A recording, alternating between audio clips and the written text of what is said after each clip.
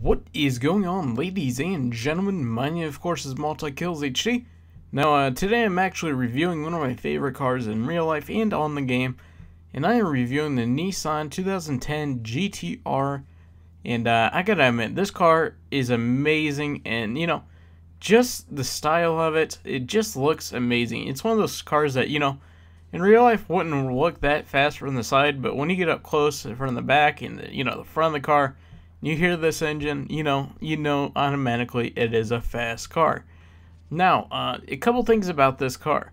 This car is amazing because of its short gears. You can go from 1 to maybe 200 in maybe, 5 seconds, 6 seconds, 7 seconds, just depending on, how good of a launch you can actually get.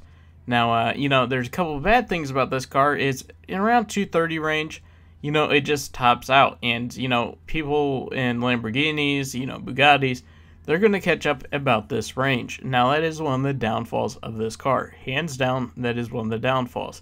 Now, a couple more people may say, alright, so what is it really, really good at? Well, if you have drag races that are, under a mile, hands down, it's really good. If it's a mile, you're probably going to do pretty well anyways. But, you're not going to be doing as well as you would with a car that is, hands down, better at a mile.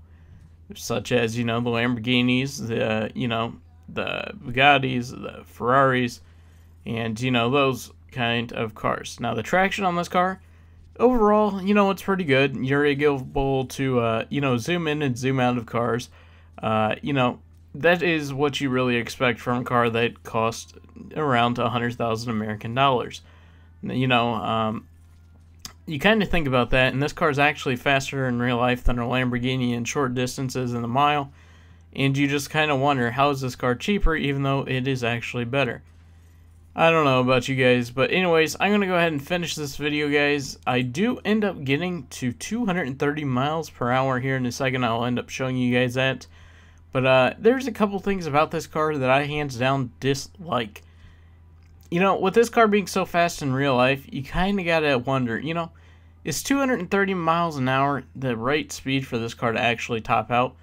Or do you think this car on this game should top out at, let's say, 240? I think 240, 245 range would actually be even better for it. Multiple reasons. It is an amazing car. It sounds amazing. It looks amazing.